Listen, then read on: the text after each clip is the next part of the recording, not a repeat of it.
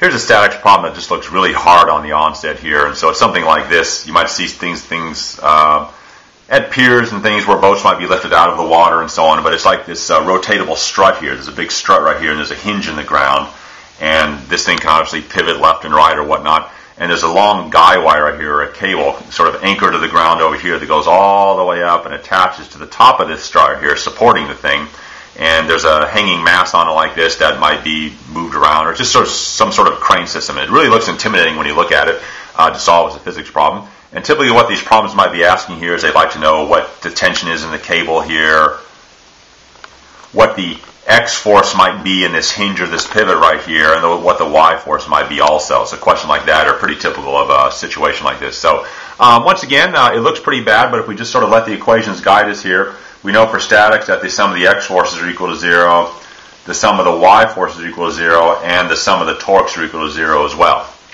That's sort of our condition for statics here. And so what we'll do to start the problem like we do in the other ones is let's just get those forces identified. That's probably the best thing to do. Let's ID the forces on the strut. So we'll just say that these equations here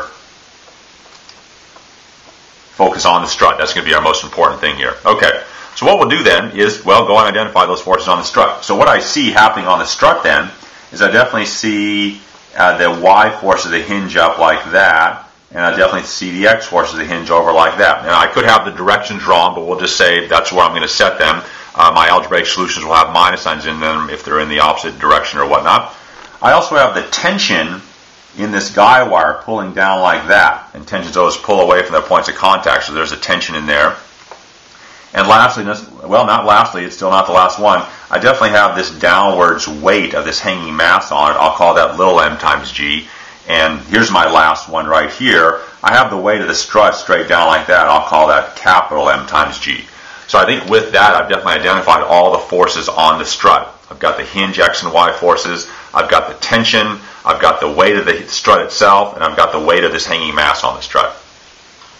So with that, then, I think we're good to go then and see if we can figure some things out about this problem here. And I think it'll look like this. We'll just start filling in these statics equations here. So we'll start, I guess, with the sum of the X forces are equal to 0. Now we have to do a little bit of a geometry up here too, because I'm sort of looking at the system going, okay, look, this is a 45-degree angle in here, and so if this is a 45-degree angle, that means this big angle over here is going to be 180 minus 45, or 135. That's going to be a 135-degree angle. And the reason why I need that is because we need this angle up here to resolve the tension into its two components. So this is 130, this is 135, that's 165, and if these are 165, then I think that means that this is going to be a 15-degree angle in here, because the internal angles of a triangle all add up to 180 degrees. So a little 15-degree angle in there.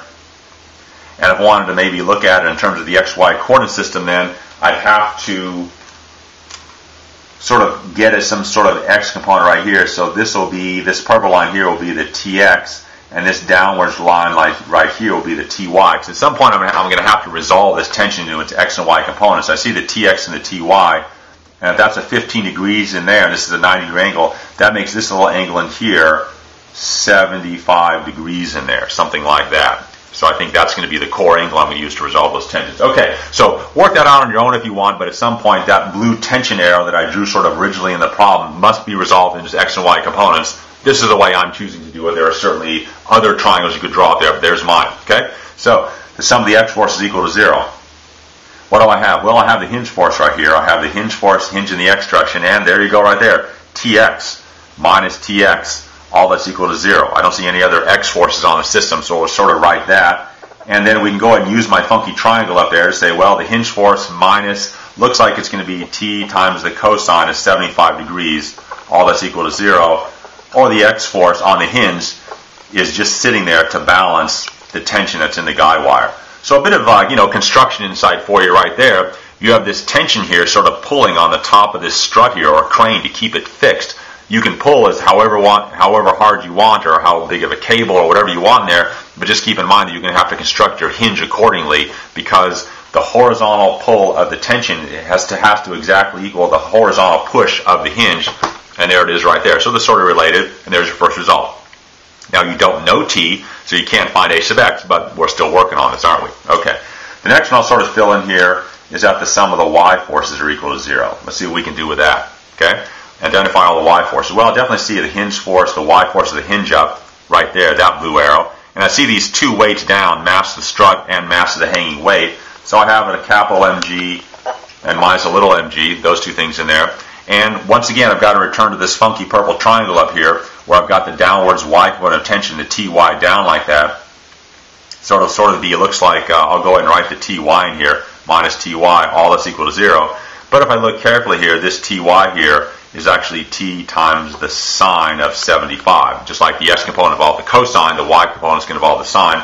So I can go ahead and solve for the y force of the hinge there, and it'll be something like m plus m, factoring out the g right there. I always like to see these total weight terms in here. That's the total downwards weight on the strut, the weight of the strut itself plus the hanging mass right there. And then I also have the downwards pull of the tension right there, the minus t times the sine of 75 degrees in there. So you can put a box around this. And a little bit of insight into how this problem works. Say, well, again, that hinge has to support the horizontal tension you have, but it also has to support in the y direction any downwards weight that might be on the strut, including the weight of the strut itself.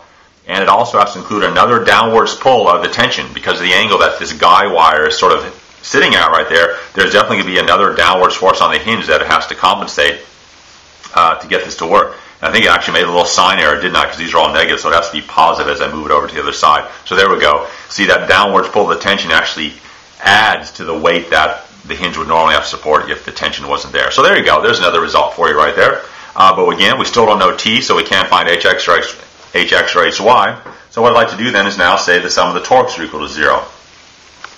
And let's see what we can do about that. So here's the strut right here. We like to have the torques equal to 0. And so what we need to do is identify for our torques there, moment arms, forces, and sines of angle between the moment's arms and the forces right there. So there's the axis equal to 0. And so what I have now is I just need to start walking up the strut, starting at the axis of rotation to sort of go up this way, identify forces. Looks like the capital mg, the little mg, the tension and that sort of thing, and just form torques out of them. And I will once again observe a sign convention for torque that looks like this. Clockwise is positive, counterclockwise negative, something like this. So let's just get going on it then. Okay, so starting here, the first force I encounter is the weight of the strut, which looks like would cause a clockwise rotation. That's the positive direction, so I'll put up positive L over 2 capital Mg times the sine of 45 degrees. Okay? Boy, lots of stuff I just wrote down. This is the force. The Mg is the force. That's the weight of the strut. Where did the L over 2 come from? Well, remember that the weight of an object for a uniform object acts at the halfway point, L over 2. So that's the moment arm. This weight acts an L over 2 distance from the pivot, assuming the length of the pivot is L. Next, the next forces we see are the ones at the very end of the strut, all the way up here. In particular, we have the tension and the downwards weight of the hanging mass. So the downwards weight of the hanging mass is probably the easiest one to put in next.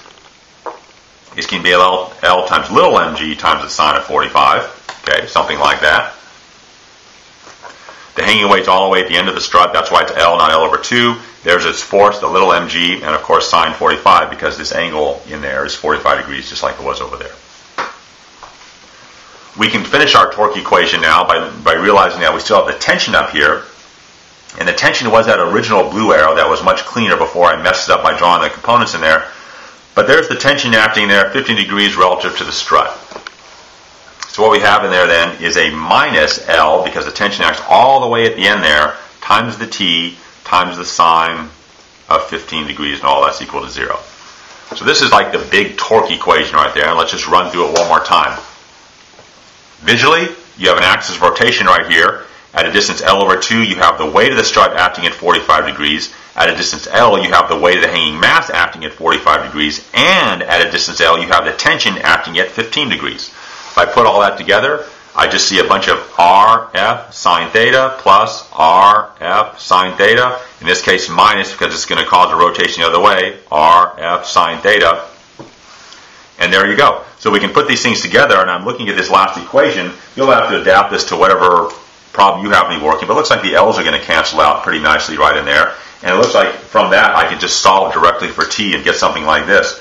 Get that t is equal to 1/2 capital Mg times the sine of 45 plus little mg times the sine of 45. All that will be divided by, looks like the sine of 15 degrees.